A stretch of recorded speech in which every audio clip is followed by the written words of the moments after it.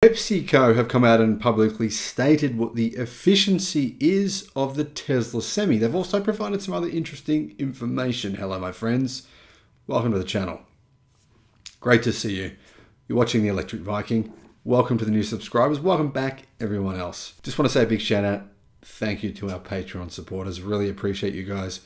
Could not do this channel without you. If you'd like to support us on Patreon, that would be awesome. I'll put a link in the description below. Now, if you'd like to see some of our videos a few days in advance as well, I'll put a link in the description and you can look at becoming a member of the channel.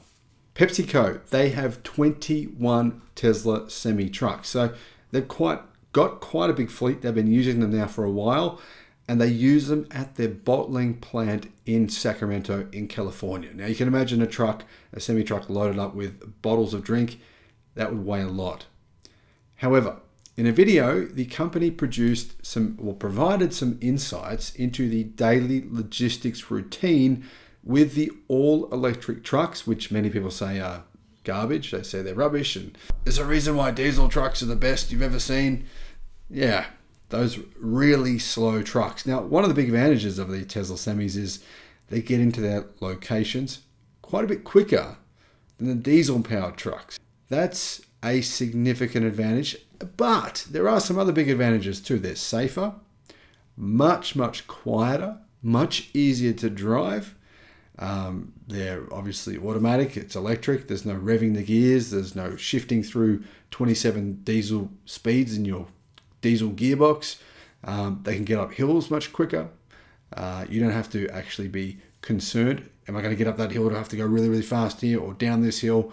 There's heaps of advantages of these vehicles. Now, this is the first generation of Tesla Semi. The second generation will be much better. Imagine how good they're going to be.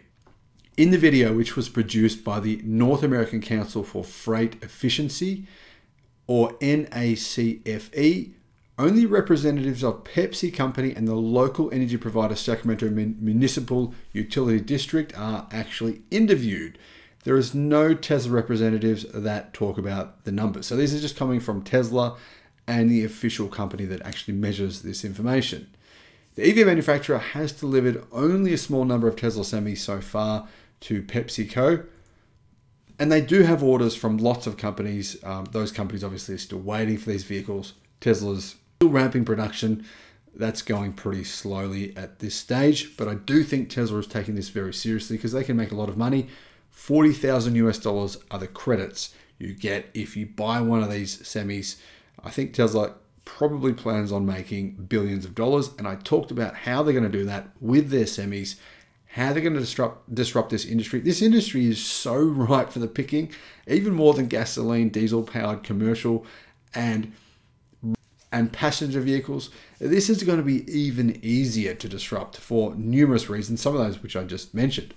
So, in April, Pepsi was the first company to present the electric truck as a fleet vehicle in its company design. Electriv says that Tesla started deliveries of the Semi at the beginning of December 2022, and the manufacturer itself has not provided an update on future deliveries to other companies. However, Tesla Mag says that with reference to a recall by the US authority NHTSA from June, PepsiCo probably received 36 of the 100 semis ordered so far. 15 are in operation at PepsiCo. 15 are in operation at subsidiary Frito-Lay in Modesto, California, and 21 in the primary location, the bottling factory in Sacramento. So the vehicles, the ones working at the bottling factory, the 21 there, apparently, at that site, there is 4 Tesla megachargers, all with a capacity of 750 kilowatt each. They allow charging to happen very quickly. Apparently, the batteries can charge to 80% in only 45 minutes. And the Semi can charge from 5 to 10%, all the way up to 95% in only 20 to 30 minutes, which is absolutely amazing. I really would not have expected them to charge that quickly. PepsiCo uses 18 of the Tesla Semis for deliveries within a 100-mile radius, or about 161-kilometer radius. So obviously that means they drive that distance, say 160 kilometers or 100 miles, and then they drive back. and then they charge them. So they don't need to charge them at any point during the drive. Apparently, they do multiple stops though in shifts of up to 12 hours. Now, according to Amanda DeVoe, Transformation and Strategy Director at Pepsi, using electric vehicles for these short trips between the company's bottling warehouse in Sacramento and delivery locations is very useful. However, according to Dejan Antunovic, head of the electrification program at PepsiCo, the remaining 3 units will definitely be used for long distance, meaning 250 to 450 miles, or around 400 to 725 kilometer trips.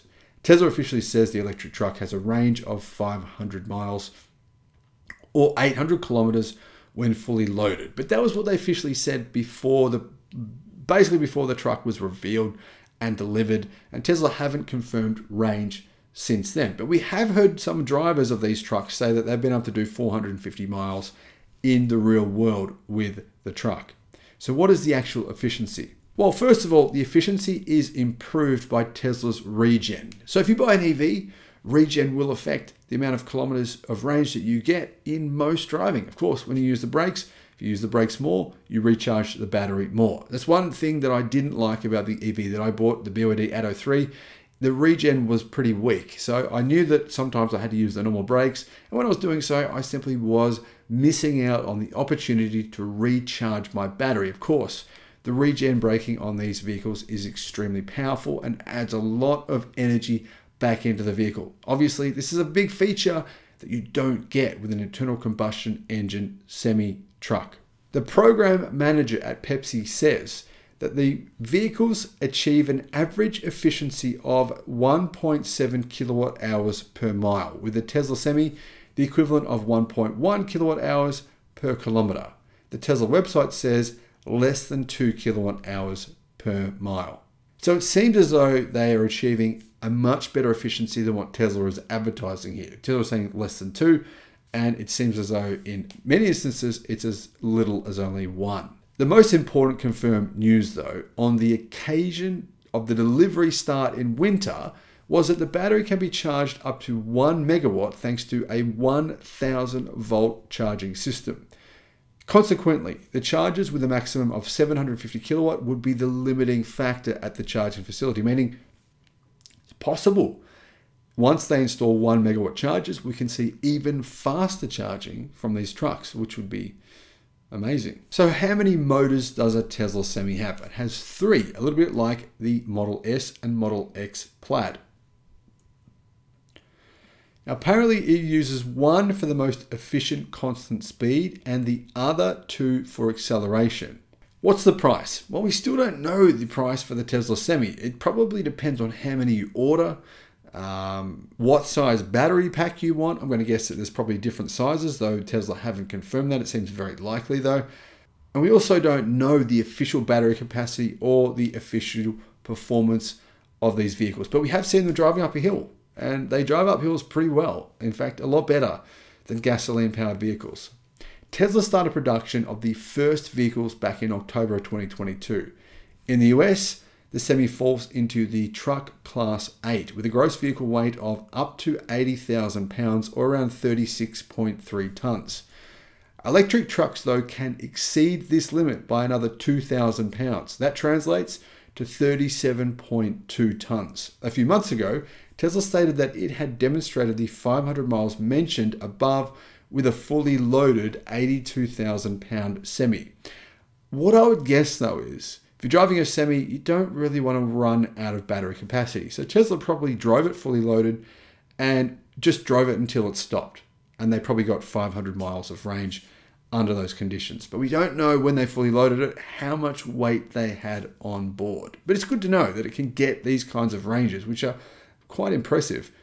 It's much more impressive than it sounds because all of the competition have trucks that can do around 250 miles or less. The main thing here that I took away from this was just the efficiency. The efficiency is quite a bit better than we all thought. And this is one area that Tesla and Hyundai, in fact, do very, very well at.